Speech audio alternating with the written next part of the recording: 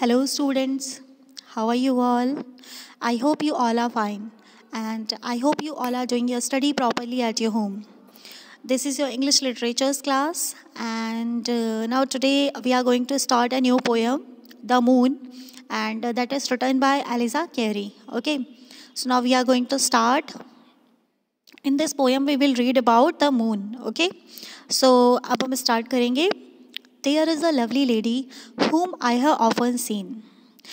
जो पोएट है वो एक जो मून है उसको एक लवली लेडी से कंपेयर कर रही हैं. वो कह रही हैं कि there is a lovely lady whom I have often seen. मतलब यहाँ पर एक प्यारी सी लेडी है और मैं उसे अक्सर देखा करती हूँ. She is fair and bright and beautiful and she was burn as a queen. वो बहुत ही गोरी, बहुत ही चमकदार और बहुत ही खूबसूरत है. एंड मैं उसे अक्सर मतलब उसका जो जन्म है वो एक क्वीन की तरह हुआ है, एक महारानी की तरह हुआ है. She looks both mild and gentle दो she lives in Regal state. वो कह रही हैं कि वो दोनों हैं, माइल्ड भी है और जेंटल भी है. ओके एंड जबकि वो एक रीगल स्टेट में मतलब एक रॉयल मैनर में रहा करती हैं. मतलब उसका जो रहन सहन है वो एक रॉयल है. And her attendant nobles in countless myriads wait. And जो उनके अटेंडेंट नोबल्स हैं मतलब यहाँ पर स्टार्स की बात हो रही है. ठीक है, मतलब उनके आसपास कई सारे उनके अटेंडेंट्स हैं एंड मतलब काउंटलेस हैं, वो इतने सारे हैं. देन फिर भी वो अपने आप पर कभी भी घमंड नहीं करती हैं. ठीक है, her mien is humble and with them her dignity she shares. और वो कह रही है यहाँ पर उनका जो मैनर है, उनका जो दूसरों के साथ व्यवहार है वो बहुत ही हम्बल है. जबकि मीन वो रॉयल स्टेट में मतलब उनका जो रहन सहन है वो बहुत ही रॉयल है, लेकिन फिर भी वो दूसरों के साथ बहुत ही हम्बल है और वो अपनी डिग्निटी सबके साथ शेयर करती हैं. She would not that her lustrous I should dim the light of theirs. मतलब उनकी वो खुद इतनी चमकदार है लेकिन फिर भी मतलब जो मून है वो खुद इतना चमकदार है लेकिन फिर भी वो दूसरों की लाइट को कभी भी डिम नहीं समझता. मतलब वो अपने आगे दूसरों को कभी भी नीचा नहीं दिखाता. Upon the ground her beaming smiles and her blessings fall.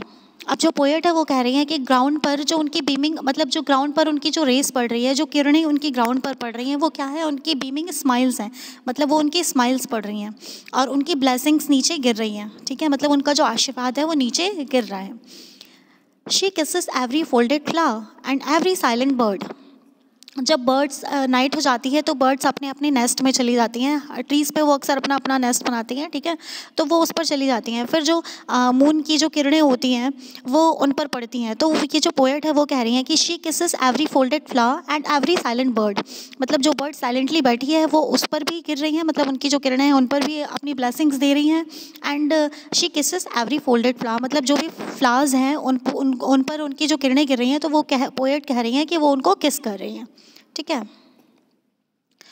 If when we draw our curtains, we draw them not too tight.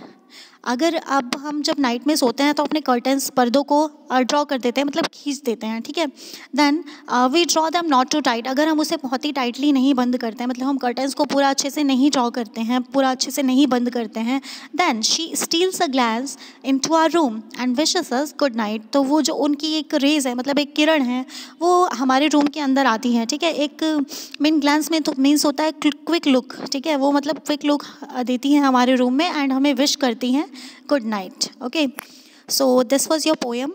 I hope you understood and read the poem and learn the poem also. Okay, so stay happy, stay healthy and have a nice day.